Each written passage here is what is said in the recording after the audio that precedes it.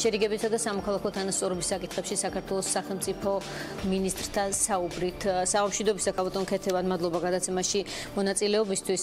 პირველ რიგში მინდა გითხოთ, რა არის საქართველოს ხელისუფლების გზავნილი ომის მე-9 წელს საკუთარი მოქალაქეების მიმართ?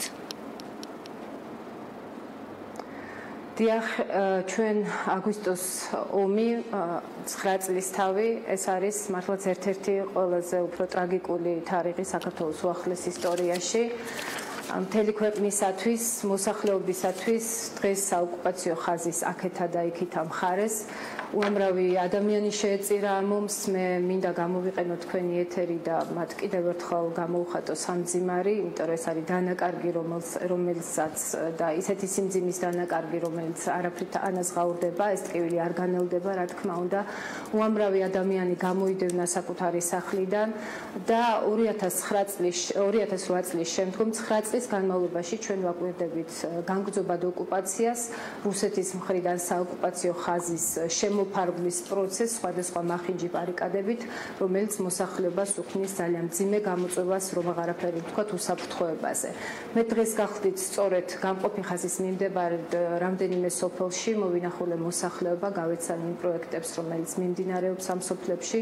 თქვენ იცით, რომ 4 წლის განმავლობაში ჩვენი ხელისუფლება ახორციელებს ძალიან კომპლექსური დახმარების პროგრამას გამყოფი ხაზების მიმდებარედ მცხოვრები მოსახლეობისათვის.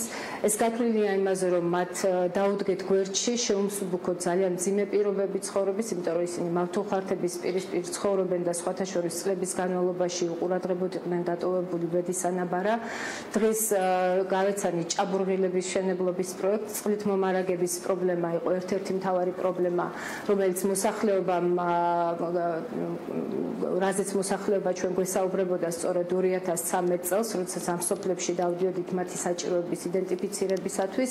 ჩვენ ფაქტობრივად ძალიან მალე ამოვწურავთ მთლიანად ამ პრობლემას, იმიტომ რომ მოსახლეობის ნაწილი მავთულხარდების გამო ვერ ახერხებდა მიწების დამუშავებას, ხოლო მეორე ნაწილი უწყლობის გამო და რა თქმა უნდა ეს არის ძალიან მძიმე. თუმცა კაბატონ ქეთი, აი უკაცრავად უნდა ჩაგეჭრათ, ამოუწურავი პრობლემა ქვეყნისთვის ოკუპაცია. ის რაზეც თქვენ საუბრობთ, ძალიან მისასალმებელია, თუ კი ეს პრობლემები ნელ-ნელა მაინც უგვარდება ადგილობრივ მოსახლეობას. მე მაინც ცოტა სხვა რამ ვიკითხე პოლიტიკურ დონეზე 9 წლის თავზე, აი ამ უკვე რა ტიპის მეგონა დაგავიწყდეთ, რა კი არ მიპასუხეთ, ბრძანეთ. არა. იმიტომ რომ მინდა გითხრათ, რომ სწორედ კონფლიქტით დაზარალებული მოსახლეობის დახმარება, მათ ზრუნვა არის ჩვენი ერთ-ერთი პასუხი აი ამ მიმდინარე ოკუპაციის მიმართ. ჩვენ ამ პროცესს უპირისპირდებით მშვიდობით ძალიან თანმიმდევრული მტკიცე პოლიტიკით, რომელიც ერთის მხრივ მიმართულია დეოკუპაციაზე, ჩვენი დიპლომატიური ძალისხმევა მიმართულია იქითკენ, რომ გქონდეს ძალიან მტკიცე საერთაშორისო მხარდაჭერა ამ პროცესში და ფაქტობრივად ჩვენ უპრეცედენტო მყარი მხარდაჭერა გვაქვს დღეს ჩვენი პარტნიორების მხრიდან ჩვენს ბრძოლაში თავისუფლებისათვის. ეს მოვისმინეთ ასევე ახლახანს ამერიკის შეერთებული შტატების ვიცე-პრეზიდენტის თბილისში სტუმრობისას. საქართველოს ტერიტორიული მთლიანობის და სუვერენიტეტის მიმართ ეს მხარდაჭერა ძალიან მნიშვნელოვანია, იმიტომ რომ რუსეთის აღიარების პოლიტიკა ფაქტობრივად ჩავარდა.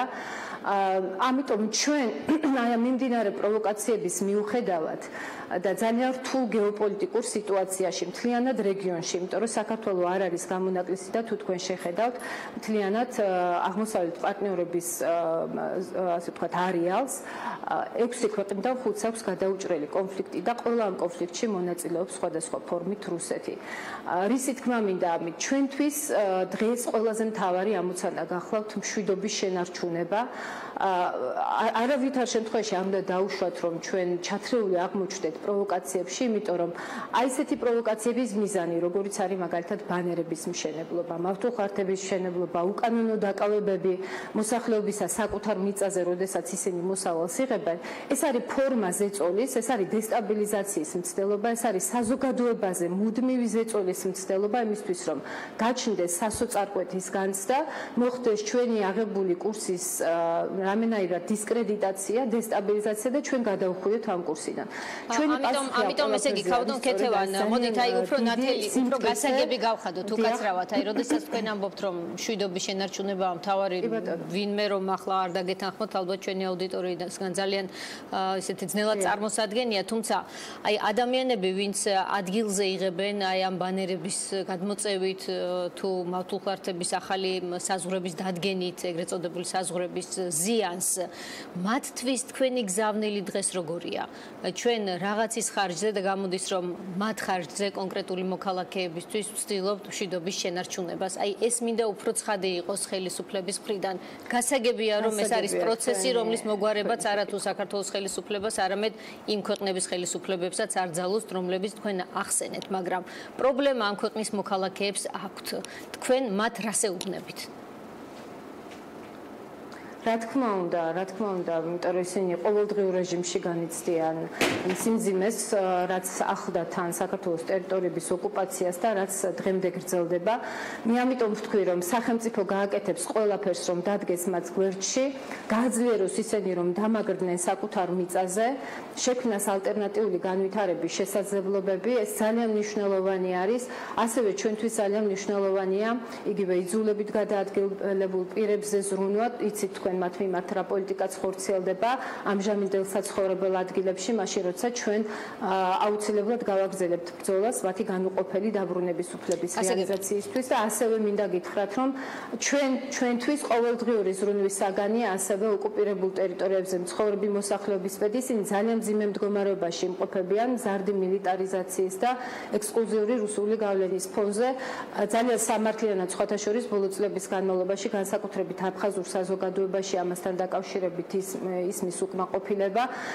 მე ხშირად ვამბობ და ამ მონაცემს თქვენს ეთერშიც გავაჟღერებ, რომ როდესაც უკანონო დაკავებებზე ვსაუბრობთ, ოსი მოსახლეობა, რომელიც ცდილობს ოკუპირებული ტერიტორიიდან დანარჩენ საქართველოზე გადმოსვლას, ასევე ხდება აი ამ უსამართლო და არახუმანური პოლიტიკის მსხვერპლი. სამჯერ მეტი ადამიანი დააკავეს რუსმა ჯარისკაცებმა წინა წელს საქართველოს დანარჩენ ტერიტორიაზე გადმოსვლის მცდელობისას, ვიდრე პირიქით. და ეს იმაზე მეტყველებს, რომ საოკუპაციო რეჟიმი, მოუგვარებელი კონფლიქტი არ შედის არც ერთ ჩვენგანის ინტერესში. სწორედ ამიტომ დეოკუპაციასთან ერთად ჩვენ ვახორციელებთ შერიგების და დიალოგის პოლიტიკას აფხაზურ და ოსურ საზოგადოებებთან. ჩვენ რაში გამოიხატება, შეგიძლიათ დაგვიკონკრეტოთ? მე პრინციპში რომ ვიკითხე ქავატონ ქეთევან, უკაცრავად აი მინდა რომ კითხვებიც დავსვა, ვინაიდან ჩვენ ვართ აი ამ საუბრის რეჟიმში და არ გამოვიდეს მხოლოდ მონოლოგი, როდესაც მე ვიკითხე რომ რა არის საკუთარი მოქალაქეების მიმართ გზავნილი თქვენი, აქ ვიგულისხმე ამ ქვეყნის მოქალაქე დე იურე მკვიდრები, აფხაზები და ოსები. საქართველოს ხელისუფლება რა გზავნილს უძღვნის ხოლმე, თუ საერთოდ ასეთი რამ ხდება, მე არ მსმენია დიდი ხანია მათ მიმართ გაკეთებული არაიმე განცხადება, ან გამოჩენილი ყურადღება. ახლა თქვენ გვეუბნებით რომ რაღაცები ხდება, რაღაც აქტივობებს აქვს ადგილი. შეგიძლიათ უფრო მეტი გითხრათ ამის შესახებ? ძალიან დიდი პერიოდია პრინციპში გასული აი ამ შეიარაღებული დაპირისპირებებიდან, რაც საუბედუროდ მოხდა ჩვენი ქვეყნის უახლეს ისტორიაში. ჩვენ ახლა ამას ვეღარ შევცვლით, მაგრამ შეგვიძლია შევცვალოთ ჩვენი მომავალი და შევცვალოთ იმით, რომ პირველ რიგში გავაანალიზოთ რა მძიმე შედეგებთან გვაქვს საქმე. არსებული ვითარება ნამდვილად არ შედის ჩვენი საზოგადოებების ინტერესში. ყველა დაზარალებულია და ერთადერთი გზა მდგრადი მშვიდობისაკენ და სტაბილურობისაკენ, უკეთესი მომავლისაკენ, ეს არის აუცილებლად დიალოგის გზა. საქართველოს ხელისუფლება გააკეთებს კიდევ უფრო მეც იმისათვის, რომ რაც შეიძლება მეტი სარგებელი, მეტი მიმზიდველი შეთავაზება გაუკეთოს ასევე ოკუპირებულ ტერიტორიებზე მართლმსაჯულების აი, როდესაც ამბობთ მეტი, ამ დრომდე რა არის გაკეთებული, თუ შეგიძლიათ რომ ეს გითხრათ? აი, ეს რომ რაღაცნაირად თავმოყრილად წარმოვიდგინოთ. ნაწილობრივ შემიძლია რომ გითხრათ. დიახ, ბრძანეთ. ნაწილობრივ შემიძლია გითხრათ, იმიტომ რომ ძალიან ბევრ მიმართულებაზე საჯაროდ სამწუხაროდ ვერ საუბრობ ამ საკითხების პოლიტიკური სენსიტიურობიდან გამომდინარე. ერთ-ერთი ასეთი მიმართულება გახლავთ სწორედ უფასო და ხარისხიანი ჯანდაცვა, რომელთაც სარგებლობენ ოკუპირებულ ტერიტორიაზე მაცხოვრებლები და შეგიძლიათ რაიმე სტატისტიკა მოგვიტანოთ, რამდენიმე ისარგებლა მაგალითად გასულ წელს ან გასულ თვეში, რომ წარმოდგენა შეექმნას აუდიტორიას რა მასშტაბზეა საუბარი? კი ბატონო, მე შემიძლია ტენდენციაზე გითხრათ, ბოლო 3 წლის განმავლობაში 6 ჯერ გაიზარდა სწორედ აფხაზი და ოსი პაციენტების რაოდენობა, რომლებაც ისარგებლეს აი ამ სერვისით.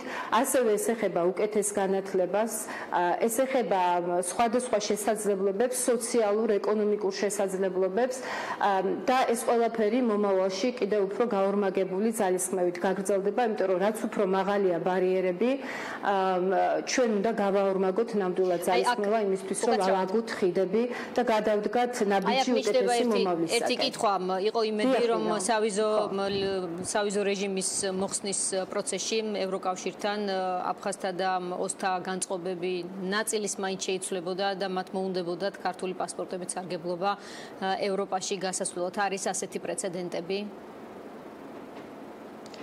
მე რა თქმა უნდა შემთხვევები არის და არის გარკვეული სტატისტიკაც, ამაზეც მე ხმამაღლა ვერ ვისაუბრებ. არ ქონდა ნამდვილად მოლოდინი, რომ ყისიერად დადგებოდა ეს შედეგი. ჩვენ არ უნდა დაგვაუწყდეს, რომ ფიზიკური ბარიერების გარდა ასევე არსებობს უხილავი ბარიერები, რაც წლების განმავლობაში პროპაგანდის შედეგად შეიქმნა და არ უკავშირდება მხოლოდ კონფლიქტის ძალიან მწარე გამოცდილებას. ხდება იმ ადამიანების სტიგმატიზაცია ძალიან ხშირად, ვინც ღიად გაბედავს და ისარგებლებს აი ასეთი შეთავაზებებით. მაგრამ ეს პროცესი არის. კონტაქტები წლების განმავლობაში არის მზარდი და სწორედ ამას ემსახურება დამატებითი ბარიკადების აგება, რომ აი ეს მზარდი კონტაქტებს რაღაცნაირად ხელი შეუშალოს, იმიტომ რომ ეს არის ზუსტად გზა კონფლიქტის მშვიდობიანი მოგვარებისაკენ და თუ რომელიმე ძალის და ჩვენ კარგად გვესმის, რომელ ძალაზე ვსაუბრობთ, ინტერესში არ შედის, რომ კონფლიქტი მოგვარდეს და თქვენ ასევე ხედავთ რეგიონში არის ძალიან ბევრი ღია კონფლიქტი, რომელიც რუსეთისთვის განიხილება როგორც გავლენის დამყარების თუ გაძლიერების ინსტრუმენტი. ამ შემთხვევაში, რა თქმა უნდა, მცდელობები მიმართულია იქითკენ, რომ ამ პროცესს ხელი შეეშალოს. მე ამიტომ ვამბობ, რომ ჩვენ არ ვაპირებთ გაჩერებას, ჩვენ ძალიან კარგად გვესმის აი ამ საოკუპაციო მიმდინარე ოკუპაციის პოლიტიკის ამოცანები, ჩვენ აუცილებლად გავაგრძელებთ წინსვლა სამშვიდობო პოლიტიკაშიც, არ ვაპირებთ, რომ გადაუხვიოთ ჩვენი კურსიდან, იმიტომ რომ ეს არის სწორი კურსი და ეს კურსი მუშაობს სწორედ იმაზე, რომ საბოლოო ჯამში მივაღწიოთ ჩვენს მთავარ ამოცანას, ეს არის ჩვენი ქვეყნის მშვიდობიანი გაერთიანება, რომელიც პირველ რიგში გულისხმობს ჩვენი ხალხების შერიგებას.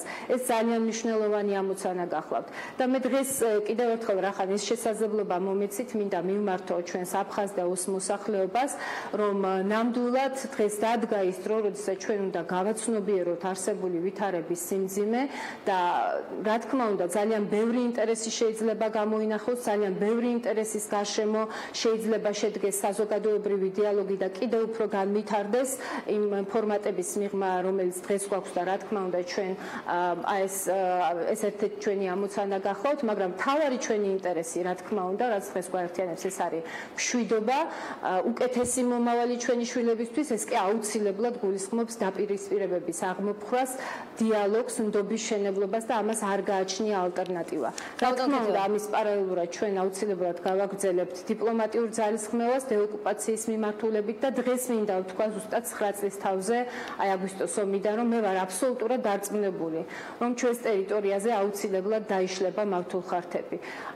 მე ვერ გეტყვით დღეს ზუსტად ამას რამდენი წელი შეიძლება დასჭირდეს, რა პერიოდი შეიძლება დასჭირდეს, მაგრამ ნამდვილად შემიძლია გითხრათ, რომ ამ მთავარი ამოცანის მიღწევამდე ჩვენი ერთ-ერთი პრიორიტეტი იქნება ის, რომ დავეხმაროთ ადამიანებს, დავეხმაროთ კონფლიქტით დაზარალებულ მოსახლეობას, მოვძებნოთ ჰუმანიტარული გამოსავლები, ზოგიერთ შემთხვევაში სტატუს ნეიტრალური გამოსავლები, ეს შესაძლებელია, რა თქმა უნდა, თუ კი ჩვენ გვექნება ნაკლებად პოლიტიზირებული გარემო იმ ფორმატებში, რომელშიც კომუნიკაციებთ. მინდა გითხოთ გზავნილის შესახებ საერთაშორისო საზოგადოების მიმართ, როდესაც თუნდაც სტრატეგიულმა პარტნიორმა მოისმინა საქართველოს ხელისუფლების გზავნილი, რომ საქართველოში არ აქვს ადგილი მცოცავ ოკუპაციას. აქ იმის პარალელურად, რომ თქვენმა ხელისუფლებამ აქცენტი გადაიტანა ყოფილ ხელისუფლებაზე, ხომ არ მოუხსნა და შეუმსუბუქა პასუხისმგებლობის ტვირთი ოკუპანტ ქვეყანას რუსეთს. ჩვენ არასდროს არ გვითქვავს და მე მგონი ვერც ერთ ეპიზოდს ვერ დამისახელებთ, როდესაც რომელიმე მთავრობის წევრი ამბობს, რომ საქართველოს ტერიტორიების ოკუპაცია არ ხდება. ეს არის შეუძლებელი, აბსურდული და ასეთი რამ არ მომხდარა. მცოცავ ოკუპაციაზეა კონკრეტულად საუბარი, პროცესზე, რომელიც ყოველდღიურად ხდება. დიახ. ეს არის განგრძობადი ოკუპაცია, ჩვენ არ გვაქვს საქმე მცოცავ, შეფარულ და არადინამიურ პროცესთან, სამწუხაროდ და საუბედუროდ ზუსტად 9 წლის წინ რუსეთის ფედერაცია არათუ ცოცვით, არამედ უზარმაზარი ნახტომით კავკასიონის ქედის მიღმა, სადაც რუსეთ-საქართველოს საზღვარია, შემოიჭრა საქართველოს ტერიტორიაზე. თქვენ გახსოვთ მაშინ, რომ დამატებით დაამყარა კონტროლი კიდევ 103 სოფელზე ცხინვალის მიმართულებით, დიდი ლიახვის და პატარა ლიახვის ხეობაში, ფრონეს ხეობასა და ახალგორში, ასევე კოდორის ხეობაზე და მას შემდეგ ახორციელებს სწორედ აი ამ საოკუპაციო ხაზის შემოფარგლას. და ეს არანაირად არ ამარტივებს ან ამსუბუქებს სიტუაციას. ნებისმიერ მონაკვეთზე, სადაც არ უნდა აღიმართებოდეს ბარიკადები და ბანერები და ეს მონაკვეთი არის საქართველოს-რუსეთ საზღვრის მიღმა, არის პრობლემა, არის უკანონობა და ეს არის ჩვენი მთავარი გზავნილი საერთაშორისო თანამეგობრობის მხრიდან. მათ ძალიან კარგად ესმით, განსხვავებით ზოგიერთი სპეკულაციისა, რომელიც მე ბოლო დღეების განმავლობაში მოვისმინე, მუდმივი კიჟინისა, რომ ჩვენ გადაუხვიოთ აი ამ კურსიდან, რომელიც არის ჩვენი ქვეყნის მშვიდობიანი განვითარების კურსი და ეს მე მოგახსენებთ, რომ არის ჩვენი ქვეყნისთვის სასიცოცხლო ამოცანა. რა თქმა უნდა, ჩვენ ვაპირებთ ამ კურსის ერთგულებას, ჩვენ ვნახეთ რა მოგვიტანა ემოციებით მართულმა ასე ვთქვათ პოლიტიკამ, ჩვენ არ გვაქვს დღეს ამის უფლება, ძალიან დიდი სიფრთხილე გონიერება გვმართებს და ჩვენ გვაქვს საერთაშორისო თანამეგობრობის აბსოლუტურად უპრეცედენტო მხარდაჭერა აი ამ პოლიტიკის წარმოებაშიც და ჩვენი ქვეყნის ტერიტორიული მთლიანობის და სუვერენიტეტის მიმართ.